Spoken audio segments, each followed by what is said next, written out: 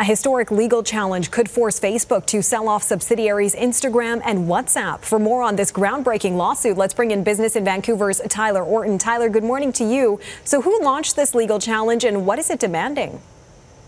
Well, this is coming from both American federal regulators as well as nearly every single American state just south of the border. Now, the social media giant is being accused of abusing its dominance to unfairly crush smaller rivals. Now, as part of this twin lawsuit that's been launched by all these American authorities, the U.S. Federal Trade Commission is seeking an injunction that could result in Facebook having to divest some of its assets.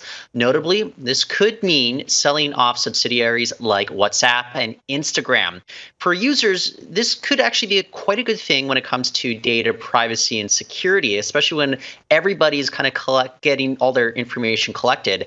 And it would also mean more competition moving forward. So I think regulators have been building up to this for a long time. This is going to be unfolding over a few years, though. Okay, we'll continue to keep a close eye on this major development. Meantime, let's shift gears to a BC biotech company that's played a big role in developing the Pfizer vaccine that's now being approved by Health Canada.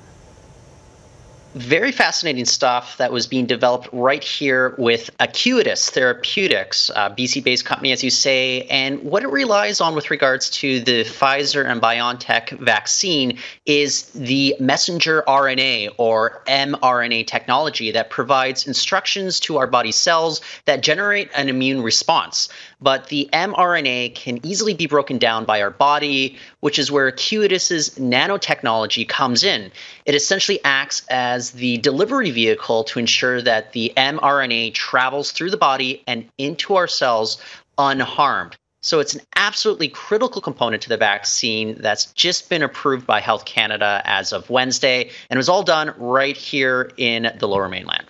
All right, Business in Vancouver's Tyler Orton with two fascinating stories for us this morning. Thank you so much, as always. Thank you, Nita.